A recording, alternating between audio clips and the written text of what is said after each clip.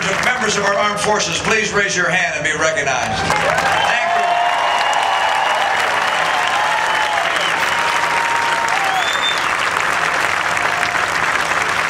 A great American tradition of living for big things. I think of the single mom who has a couple of kids at home, and she saves to make sure she can provide a good meal for them at the end of the day.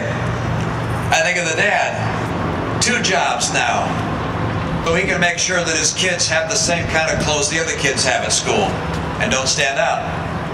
I think of moms and dads across America this year who are saying to each other, let's not exchange Christmas gifts amongst ourselves, let's make sure we have enough for our kids.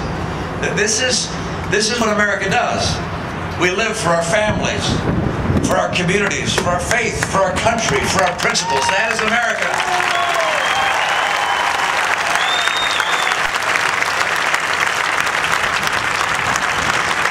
Right now we face big challenges and big opportunities. We have a big election. And it's time for a big change, to draw on the quality of the American heart, to come together for Republicans and Democrats, to finally reach across the partisan divide and reach a place where we come together for the American people. I know how to do that. I've lived that experience in my state. I'm going to work with all of my energy and